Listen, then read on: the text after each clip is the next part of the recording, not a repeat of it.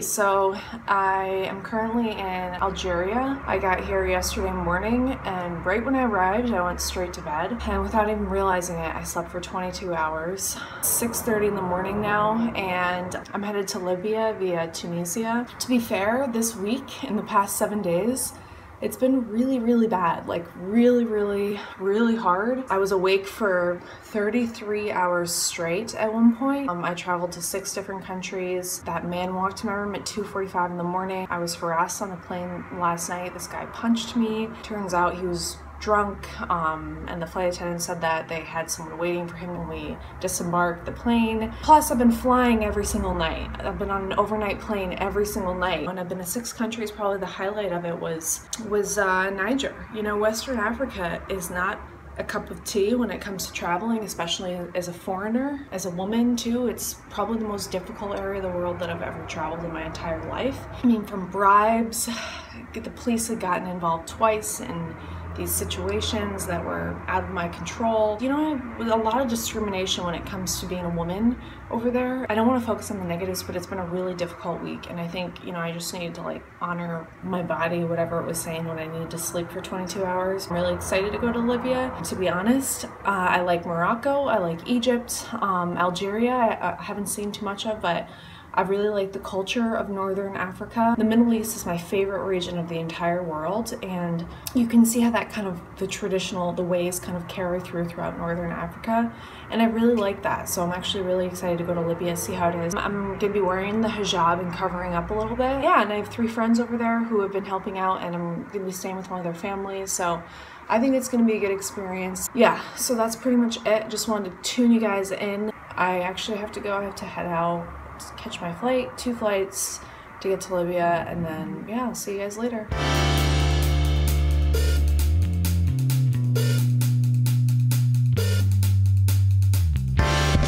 So I'm in the bathroom right now, and I'm going to put the hijab on, and I know I do it in like all my videos, but I have watched a bunch of videos on how to do it properly, and I'm gonna show you guys how I try to do it properly.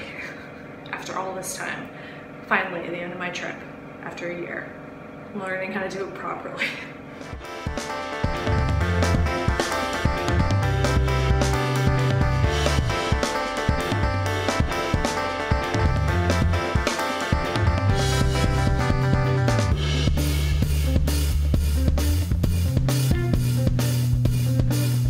Okay, my scarf is the wrong type, I think, because I feel like I'm choking, but that's good because I made it tight, but it's like not the right scarf, but at least it covers, you know, and it's on, so it's gonna stay.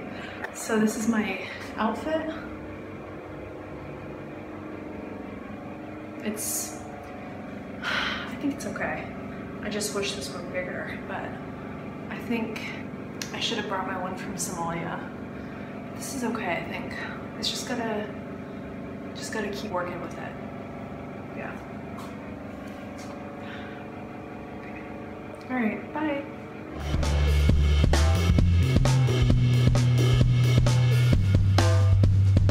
We shall reach Nigeria International Airport, our next stop, within 55 minutes of flight.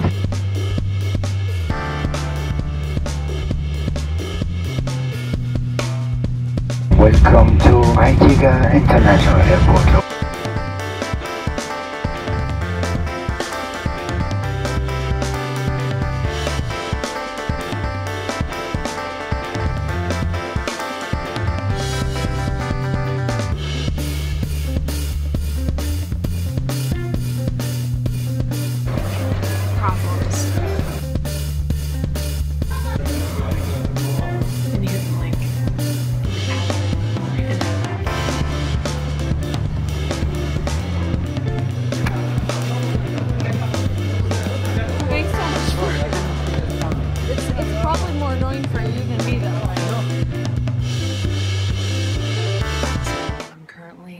Libya.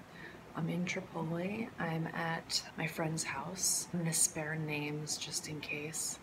But yeah, they're so nice letting me stay at their house. And I'm staying in this flat that's part of their house, and They're so sweet. They organize, like, they set up everything for me. In the kitchen, there's like dates and fruit and like breakfast stuff, and it's really nice. This is just kind of the living room area. And this is the kitchen. And the bedroom, it's messy, I was just in it, but yeah, so they're really nice, really sweet. Yeah, last night I had some issues getting through the border.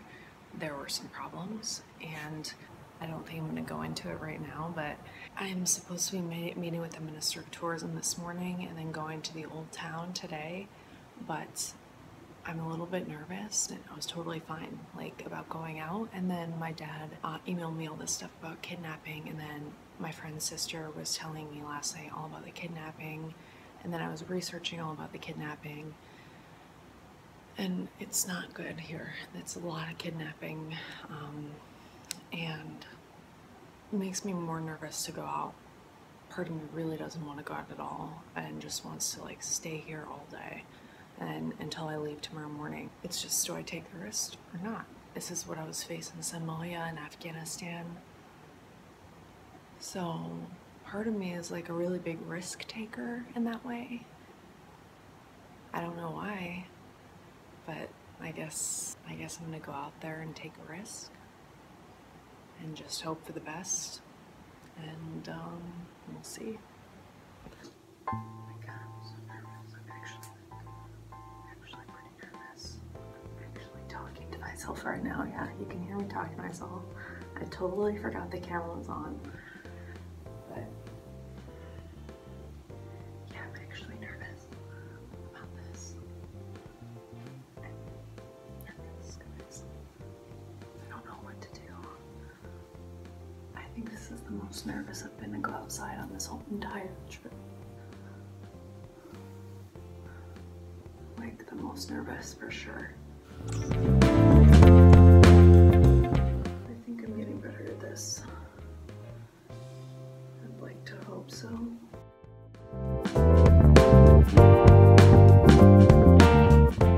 You know, it's this stuff. It's like reading the news that makes me really freaked out.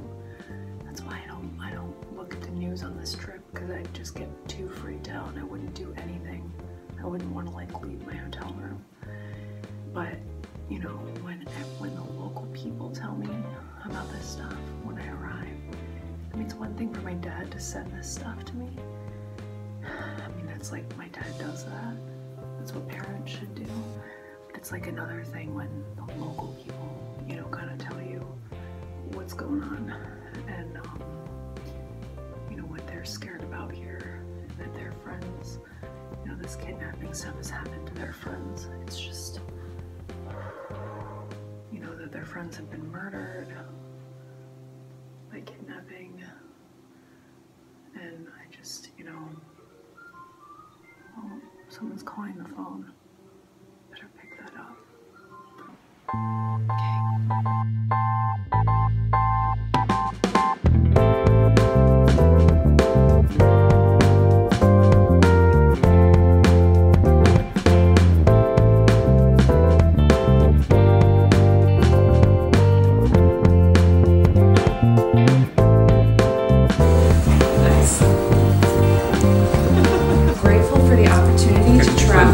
And experience the world, and because peace begins with me as an individual, I affirm my personal responsibility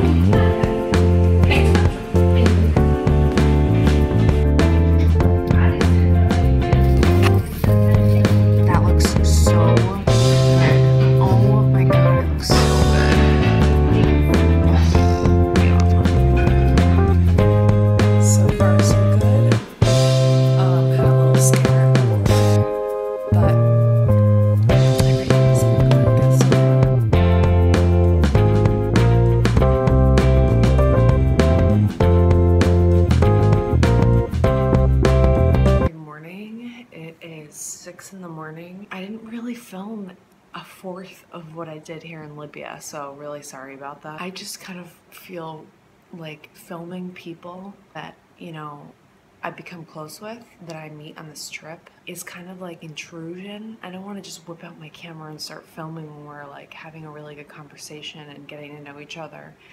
To me, that just feels like I wouldn't want someone to do that to me. So sorry guys, but you didn't even get to see like the least bit of what I did here in Libya. But I put my complete trust in the hands of strangers coming here to Libya and staying with a family, and trusting a couple guys who I've never met before, but who I learned to trust pretty quickly to help with my experience in Libya. Yeah, from the get-go, getting on the plane and a man giving up his seat so I could sit next to the window and get my time lapse, to the flight attendants being really nice to me, and everything except for arriving at the border.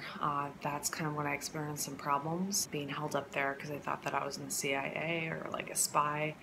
But the whole experience here, I was a little freaked out, you know, because you hear about the kidnapping, and my friend's sister was telling me about that. But it's, a lot of people are out and about. It's not like it's like a dead zone. Like, no one's really, like, people are staying inside their homes, not at all.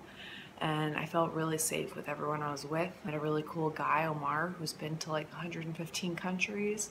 We sat for coffee last night and talked about our experiences. Yeah, I went around the city with my friends here. I'm just not going to name names because I just want to respect people's, you know, privacy. And the more I travel, the more these experiences are so sacred to me and the people that I meet. And not everything has to be some big YouTube thing, but I just want to give you guys a little bit of a taste of Libya. And the meeting with the Minister of Tourism and Ministry was really amazing, and I really they welcomed me back like with open arms to really see more of their country and spend some more time here. I'm totally going to take them up on that because I think there's some beautiful, I mean, they gave me this bag full of like books and CDs all about like Libya. I mean, it looks like there's some really beautiful places, like no joke. So I have to come back and spend more time here. I'm headed out today and I have a long travel day.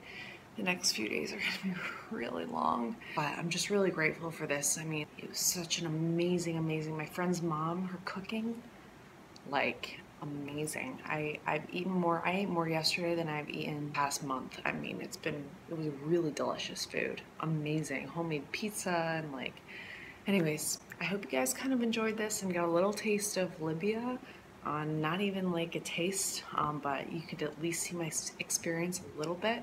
And yeah, I'm out now and I'll see you guys next time. Bye.